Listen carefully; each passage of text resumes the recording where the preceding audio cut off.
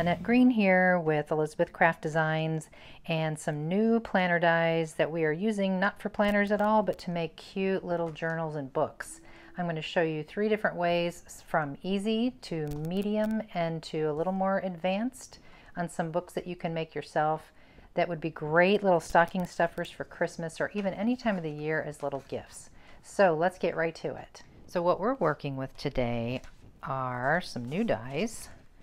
The general file folder set number 1 and number 2, and that's to get that great file folder shape, of course. And then there's a lot of little accent pieces in here which are great, but what you need to know if you're going to use Reminiscence, the book number 5, like I did, which is new, it's amazing, it's beautiful.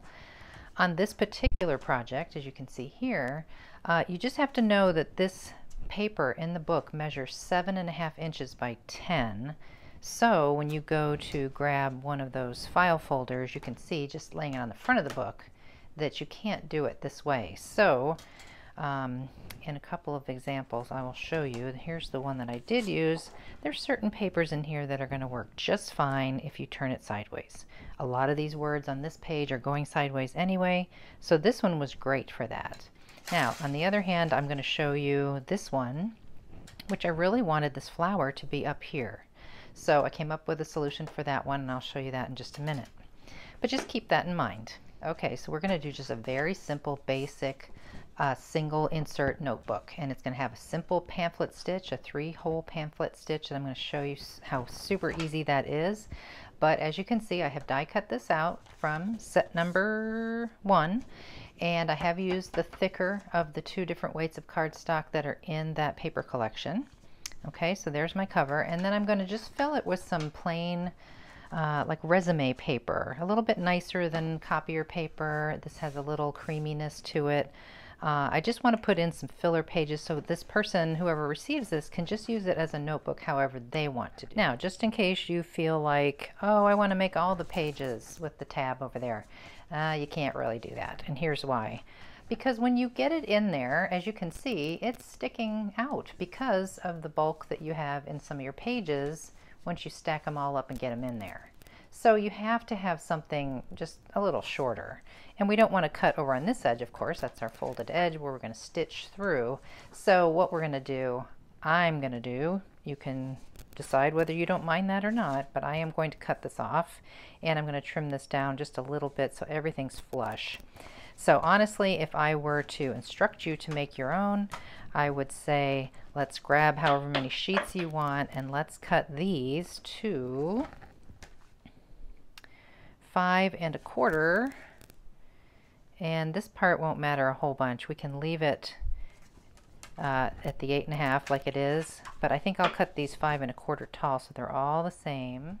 And I like to use my quilting ruler. This is like a 6 by 12 size because it's clear. It has a lot of lines. I can line everything up and see right through it. So I have a stack of, I'm going to guess, about 6 sheets under here, maybe more. Brand new blade in the cutting, in the knife, the craft knife. And as I always say, I'm on a cutting mat and I am doing several light to medium passes rather than one really hard pass. You don't want to do it quite that way. So that's 5 1/4, and we'll do that with this stack. It's where I would grab my good old, it's a Crocodile Corner Chomper by We Are Memory Keepers, the same folks as Crocodile, of course. And I'm going to keep it folded. And the reason why I like to use this is because I know it can chomp through like a whole bunch of layers. So we're going to try going through all of this, see what happens. Not bad. But I'll tell you what, I'm going to close that or open it and do that again. It can be done, it just makes it a little rough if you try to do too many layers at one time. So I'm going to just go for it with all those layers. See what happens. Yeah, that's hard. Oh, but it did it. It did it. And as you can see, when I put it in here and I close it, nothing's hanging out. It looks nice and neat. It's, you know, about 1/8 of an inch away from sticking out. So that's great. I'm going to fold these in half, just like before. And the reason why we fold it first and cut it is because if you fold each one independently, let's say you took each sheet and you just folded it and folded each sheet and then you stack them all up, then it's going to fan out again when you fold it closed. So you always want to get your stack. And remember, this is 3 3/4. Keep it nice and square. And then this was the 5 1/4. Let's just check that. Yeah, I had already cut these, remember? All right, so that's good. So I'm going to round these corners again, just like I did, and get these all together. All right, again, I am finding out some things to teach to you, and that is you can't just pre-cut your 5 and then pre-cut 5 more. You have to do it in a stack. So what I did is I put them all together again, and those additional 5 were sticking out. So I put them all together, laid them down, retrimmed to the 3 3/4, just those pieces that were hanging out, and then I had to re-round the corners. And now everything's good. I have 10 total pages stacked, which is now 20 sheets of basically a notebook. All right, now I could stop there and stitch it right in, and that's what I want to show you next, but because I want to add some strength to my cover and a ribbon closure, we're going to do that first. But I will show you on one I finished over here that was super duper easy. Very thin. I don't even think this one has 20. I think it may have a dozen pages. This is how it looks if you do nothing more and you just stop, and it's pretty. So the stitching step I will show you in just a little bit is what I've done here. I used a blue, very strong thread. This is like a craft thread by Coats. You can use embroidery floss, wax twine if it's thin enough. But I mean, basically that's it. That's a cute little notebook. I used some tan paper in this one, but same steps. So we'll get to the binding part in just a minute. Let me just show you if you wanted to reinforce your cover and add some ribbon. So what I have done is I've selected, as pretty as this side is, I think I want to use this side. And of course this will be my cover. So I want to line it with this. And so I've die cut it, of course, on the flip side so that I have it going this way this time. And I do have to cut away the center. And I can't just cut down the middle because that's not going to be enough.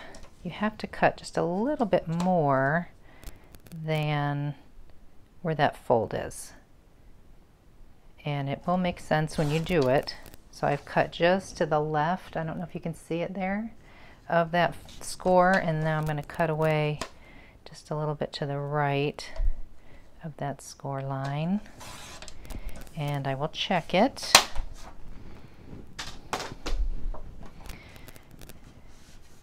By the time we get our pages stitched in here and everything, you won't see if there's a tiny little gap at the inner spine, but that is what we want.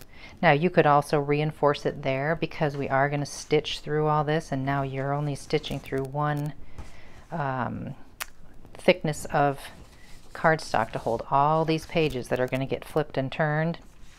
You can do a number of things. You could put some washi tape in here to reinforce it. You could use packing tape in here to reinforce it. I think that's what I'm going to do. You could use gaffer's tape, which is very sticky, masking tape. You can decide what you want to do there. But I have chosen this ribbon, so I'm going to run that underneath here, and I'm not going to go right across because I don't want it in the spine area. So I'm just going to figure out where it goes, trim it in half, and then glue that with some fabric glue or something very strong, and then glue these right over the top so we have these tails sticking out to tie together.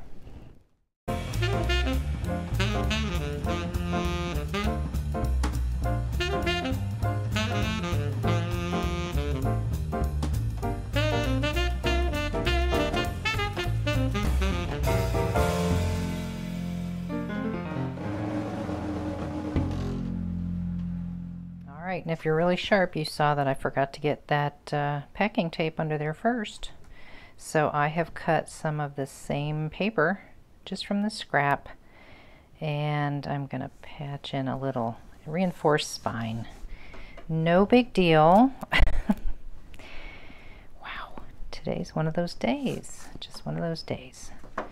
So you just have to make sure that you don't cut your little scrap to the same height as your book, because you know this dips in right here. So this is only like 4 3/4 tall, and this measure doesn't matter a whole lot, but it is roughly 1.5 inches. Fold it in half. I'll set this aside, and my idea is on my pages on the inside to do a little bit of stamping.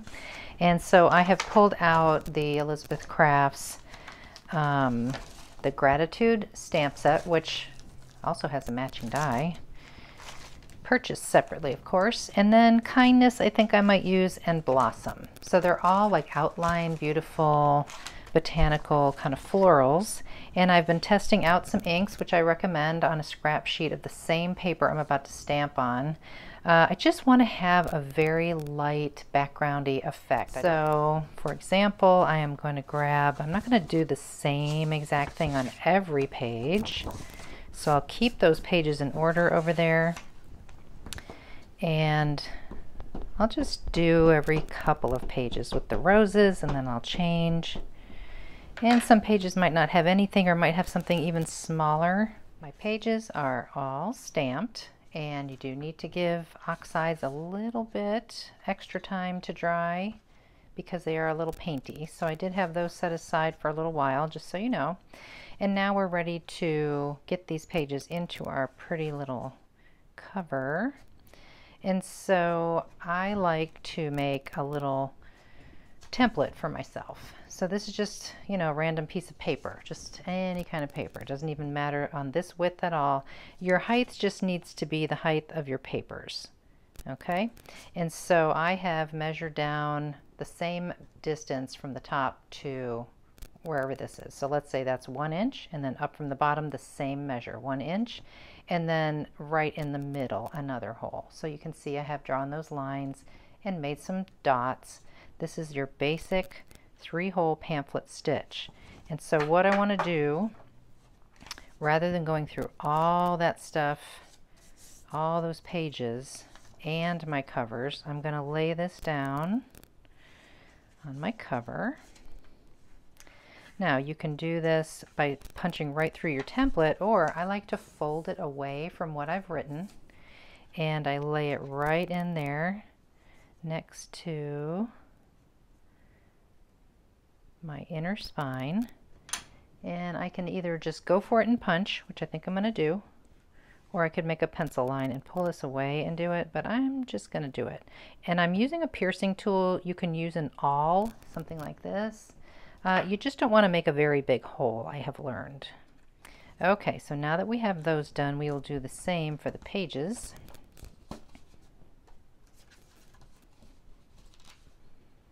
And really, you don't have to hold them all together, just get the one in there, and then you can stack it back in place. My template is the same height as my papers. And make a hole. Now I'm working on a piercing pad underneath here. I don't know if you see that. That black pad is just for this purpose. Okay, now make sure I'm all the way through. Okay, great. Now we will stitch. Now, what I like to do is put some clips here and there just to kind of hold my pages from shifting all around while I do my sewing. And just like my simple little one I did before, I used a blue thread. I'm going to use the same brand of thread. This is that craft thread, but I'm going to use a brown on this one, and it's going to match nicely with my covers. And I'm using a fairly fat needle with a very big eye in it, just so I don't have to struggle. So I'm going to begin by going through the center hole of my pages. Leave myself a little bit of a tail there. Now you can put a clip on there, or you can put a light piece of tape if you are nervous you're going to pull that through by mistake, but I'm not too worried about it. And I'm going to go through my cover in the center as well. This is when you'll want to stack it on it. Okay, and then this part is a little bit tricky because You might not be lined up with your page holes. So I like to just get into the cover and then peek through to the stack of papers. And of course my angle is not great with the camera here. Okay. So we're going to come up through the bottom hole. And so we have come through, and I'm going to jump all the way up to the top here. Trying to see if I can do it in one fell swoop, as they say. Let's see. Yep. Okay, and don't forget we have that middle tail. We want to kind of push that out of the way. And now we're going to come back in that center hole.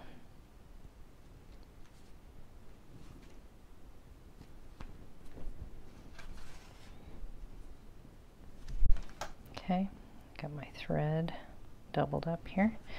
Okay, and as you can see, if you can see, I'm on the same side of that. See how my two threads over here are coming out on the left side of the center? So I want to pass this underneath so that I'm straddling both sides of that centerpiece, and this is nice and tight. And now I'm going to get rid of my needle and some of this extra. And I'm just going to tie this in a nice square knot. Okay. Square knot, simply over and under one way and then under and over the next way. Okay, and then you have these little tails that you can trim as short as or as long as you want. And that's basically it. Okay, another quick look at my journal. These are my little pages that were stamped very faintly. It is dried beautifully to just what I wanted. Just a subtle little decoration on the right-hand pages. And my cover is done. I've done a little bit of decorating. I did add some bookbinder's tape. It's a very strong masking tape to this left side, and then to balance out the black I put on a little tab from the die cut set over there that we've been using, General File Folder 1. And then I didn't want all that black there, so I'm going to adhere this little ruler strip right here. Okay, and that is the very simple 3-hole pamphlet stitch version of a very simple, cute little notebook. Would be great for gifts. Keep in mind you can pull out your other stamps and different papers. You can even mix and match papers and colors inside and make simple little journals as well. If you want to stick around, I am now going to go into a little bit more detail and show you how to make 2 more different books. One will be making your own traveler's journal, a little bit custom sized from what we're used to. And then I'm going to show you another one where we're going to do a little fancy stitch to get all these signatures together. All right, and we're going to flow through these a little quicker. Sometimes there are occasions where the already made traveler's notebooks and journals that Elizabeth Crafts carries may not be just the right size for what you want. So you can make your own very easily. Of course, there's like faux leather kind of products out there, things like that that you can use that are very durable for book covers. But I'm going to use Craftex, and a lot of us have heard of Craftex. It's this strange paper fabric combination, and it doesn't tear, but it's flexible and it's washable and it's sewable. This is a piece of black, and it's not the pre-washed kind, but I could wash it. You can buy it pre-washed already, like this one. And it comes in all different colors, and once it's washed it has this nice texture to it. So that's what I'm going to use today. I've already done one in black to show you that I punched through it and put eyelets in there and added some paper and everything. So let's do one of those real quick. Knowing that these are going to be my little signatures here, I used a little parchment paper for the inside of these this time. And all the paper that you're seeing from here forward is going to be 49 in market. I will list that below as far as what exact collection that is. But to accommodate the file folder die, if you want to include that in your journal, the size of your base or your cover, whether it's leather or this Craftex like I'm using, is 9 1/4 inches wide by 6 inches tall.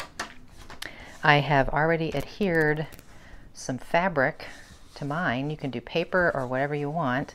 And I am going to go on the machine and stitch around the edge just like I did on this one. Even though it was paper, I stitched right through here. So I'm going to do that. But before I do that, I wanted to show you that I have made some marks. Okay, there's one in the center, top to bottom, right there. And then there's 3 here, and then the 3 down here that line up with those. Okay, so the 1 is in the center, of course, and then the 2 are evenly spaced 1/4 inch apart from each other. And what I'm going to do there is I'm going to take my crocodile in the small hole, and I'm going to, and I have the stopper set at like 5/16, and I'm just going to, first I'll do my center hole. See how nicely that punches? Super easy.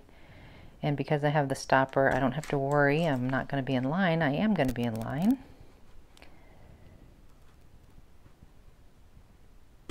Okay, so there's those 3. I'll do those top 3, and that middle one, I'm going to have to use my big bite crocodile to reach to that one.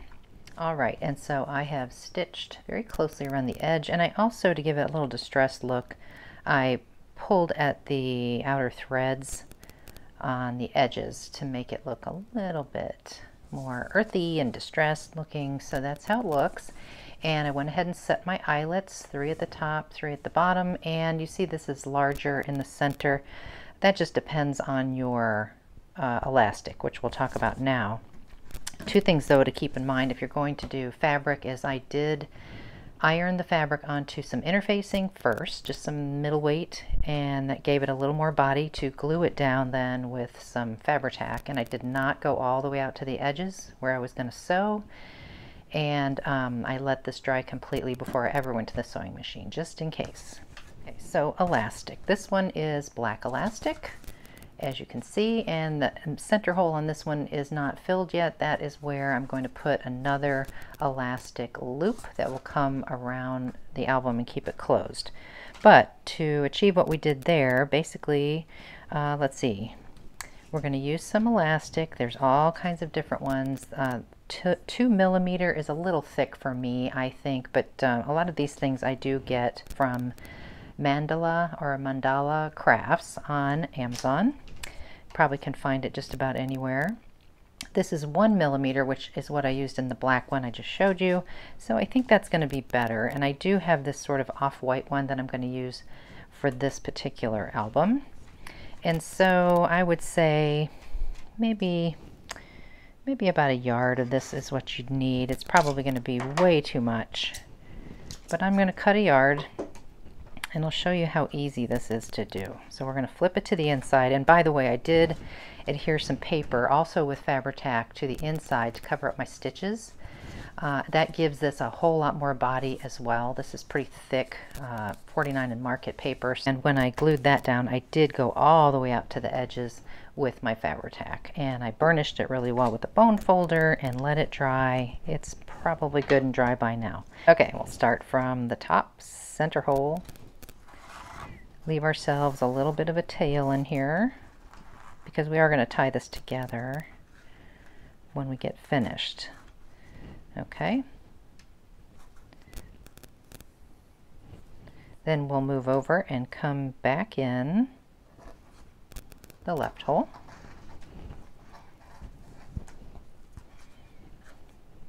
And straight down to the bottom left hole. This couldn't be simpler. It's just, you know, dealing with this long piece of elastic, which, like I said, I'm quite sure I have way too much here. But it's better to have too much than not enough and find out after you're all done. All right, now I'm coming back up through the middle, and I'm going to pull this one over and sneak right past it with the same hole in the center. All right, and I'm through there, and now we will come over one, this last hole on the top right, bottom right,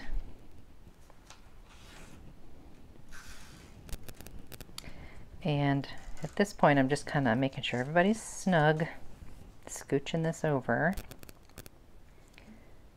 and I'm going to help it through just like before. You can use a tweezer This is like a filing sanding tool, so it has a little grippy tip to it, which is kind of nice. Okay. Okay, and now we have ended up with these two tails. And we just have to tie those together. So just make sure everybody's kind of snug. It looks a little loose to me, so I'm just going to give it all a pull here. I'm going to do a square knot like we did before, just to make sure. It's hard because it's elastic and it wants to pull back on you, but you want to keep it as taut as you can. Okay, there we go. All right, and then you can trim this away as short as you want, really, and you can put a little strong glue on that knot if you're worried about it, but basically you've got a double center and then two single ones on the outside, and this is how it looks on the exterior. Kind of nice. And now we just have to add that one. And then I did change out my elastic to a thicker one for this part of it. These are still the same. I just felt like that hole was way too big for the knot, and it was going to pop through no matter how many thicknesses of the knot that I made. So now I'm just going to put in my signatures, and you notice I did not staple them together or stitch them in any way prior. I think they're going to be fine just like this, but if you want to, you certainly could. When I put it through the center one, I'm going to make sure it's the one that doesn't have the knot, so it looks nice and clean on the inside. And then our very first one will go here, and it's as simple as that. Really, really cute. The craft text is very pliable and soft, so it does want to buckle up there even after I restrung it and loosened it a little bit, so that doesn't bother me too much. It's just something to keep in mind. You can always reinforce that and make this a little bit stronger with another layer of the craft text if you like. But this one is done. I'm going to decorate the cover in a little bit, but that's how simple that is. For the more involved book, we're going to make a hard-covered book. And we're going to stitch our signatures together and put it in there, and we're going to cover it. So basically I have 1, 2, 3, 4, 5, 6 signatures, and within each I have put just some plain, it's like sketch paper but really thin, and there's 1, 2, 3, 4, so 8 basic pages within each signature. Okay, so it's nice and thick. And this is $49 in market, but the papers that I'm going to use for the covers come from the book 5 like we were using before.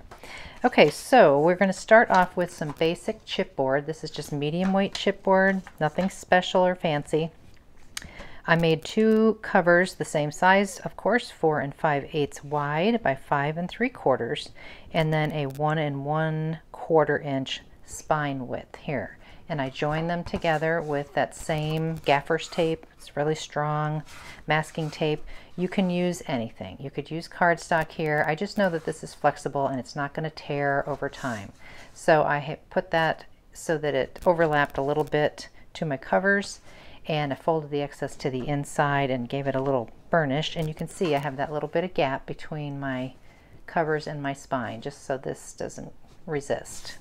Okay, and so your papers have to be the same size as your covers. So these I plan to put on the inside to be pretty, and then these I plan to be on the outside. So I'm going to get those on there and round the corners just on the outside front cover. Now I can decide right now, do I want to cover the whole front, or do I want to see some of that black? And I think I do want to see some of that black, which means I will go in here and trim off some excess. So let me do that and we'll see how that looks. Okay, looks pretty good. I like that little bit of black showing, and it looks very neat. So now we need to figure out how to bind everything inside, and then at the very end we'll put the papers, the end papers on there. So as you saw, I have all my signatures here, and I have some pre-punched holes. I think you can see that. Now I could just do like a Coptic stitch and not have any covers, but it just really tears up the paper. I did try, I was going to do that, and I just decided I did not like the way that looked, and I need more practice. So I have pre-punched my holes. I have 5 holes in each. I had made a little template like I had done earlier, but this one had 5. So I did that to all the signatures. And then I have to make a little, like a stitching template to stitch all of these into the book. Now, the plan here is to have black cardstock here so that when we go to glue our papers, after sewing in our signatures, that we are going to see a little bit of that. You could do a pretty fabric or something, but I'm just going to do black cardstock. So for now, this measures 3 inches wide by the height of our book, which is the 5 3/4 inches. Okay, and then I made a little stitching template. Now, if you look closely, and I'm going to put a T up here just so I keep this at the top. The height of this piece of paper is the height of the paper inside of the signatures, because we have this inside rounded corner. We can't go all the way to the bottom. I think that will look weird. So this measures 4 3/4 inches tall by 1 1/4, which is the width of our spine. Okay, it's just a piece of paper. And then I made the same positioning of holes as my little template here. And I did it 6 times because I have 6 signatures. Okay, and I'm going to punch through all those, but first I want to get this right smack in the middle of my black cardstock. So I'm just going to glue that in with glue stick real quick. It's right smack in the middle, about 1/2 inch top and bottom, and equal spacing on both sides. And then I went and I punched through each one of those holes, as you can see here. Okay, and we are going to stitch our signatures with this paper on the bottom, so we don't see that when it's in our book later. Okay, so first thing we will do is we will get some thread on a needle, and I'm using that same crafty thread I've been using. This time I'm going to use like a off-white color, and I got a very nice long piece. And I don't think it matters if you start from the beginning or the end. I am going to start with the last signature, and I'm going to come up through the back of my little template and then come through the very first hole in the top of my last signature, coming all the way through the covers and the paper. There we go. Okay, so we'll pull this nice and tight. It's a little awkward when you first start. And I do have a knot there. I think I want to make that knot a little bit bigger just so that doesn't want to pop out, and pull that right up to there. Okay, and then I'm gonna, whoops, pick up the whole schmear, get the whole thing, make sure everything's nice and tight, and then go down through the next hole. Now you have to do a little peekaboo action here. And look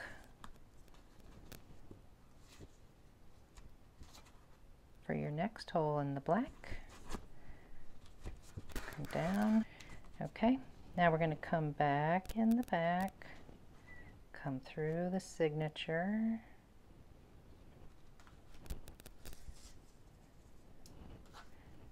Okay, and technically you really should have an even number of holes when you do this.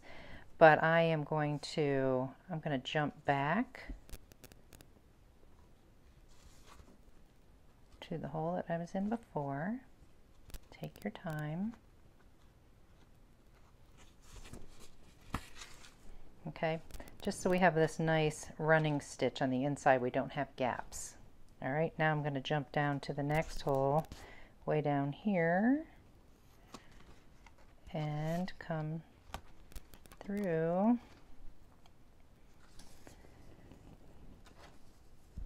Okay, you're getting the idea. Now I can come back. I think I will. I'll come back through here, go back through that hole. You know, it's like a, what is that called? A running stitch when you do that. Okay, coming up through the black. I know I'm flipping this around a lot, but it's so I can see what I'm doing here. And then come up through the signature hole. Okay. So as you can see, I keep pulling it tight. I'm going to go back in that last hole. Not last, but the remaining hole. Okay, and so I am sewn in. I got a little loop there, that first one. That's okay. And so I like to go ahead and tie this off now into a knot. Okay, so we'll do a knot there and cut that, and then, and honestly don't even need to cut it, but I am going to start over at the top just like we just did, and I'm going to get all my other 5 signatures sewn into this base. Okay, and I'm on my last one. It definitely gets easier, I have to say. You get the hang of it, you get comfortable. But I will do this last one with you just to kind of show you again.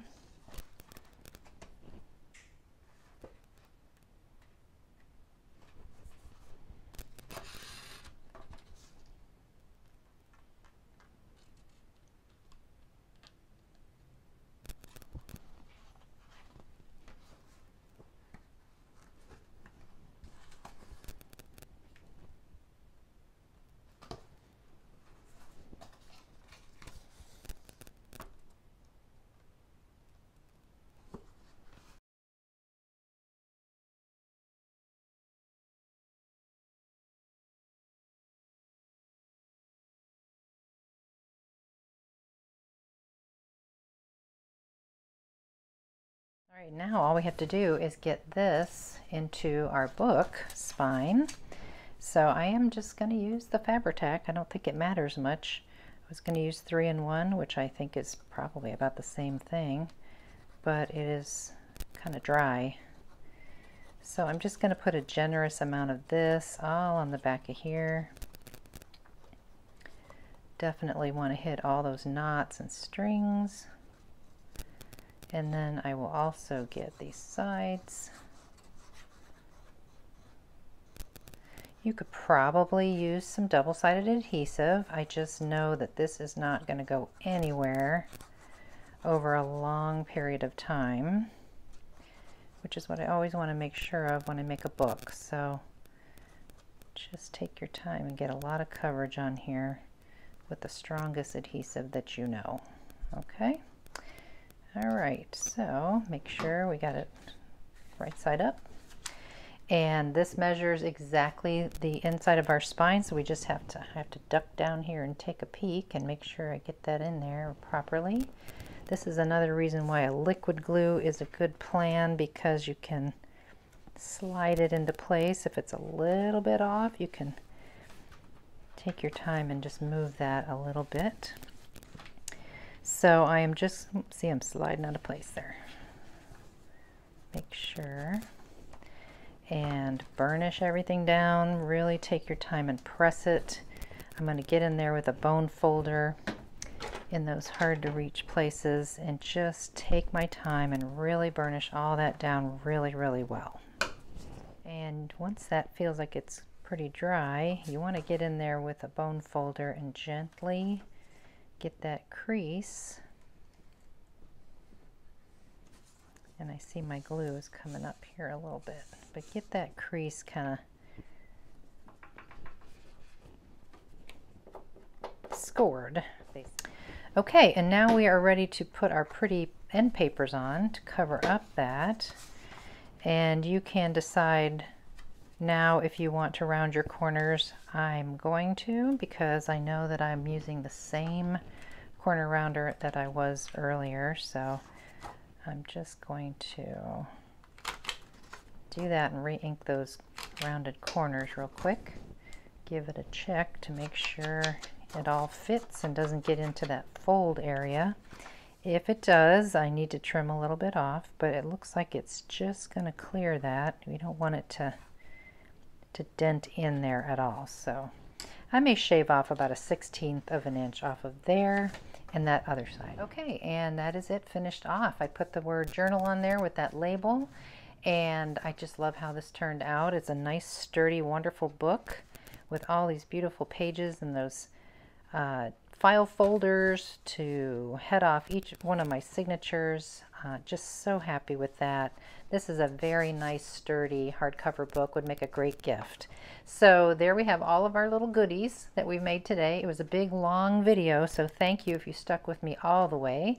I hope you'll give one of these a try, or maybe several. Thanks so much for watching, and I'll see you soon in the next video.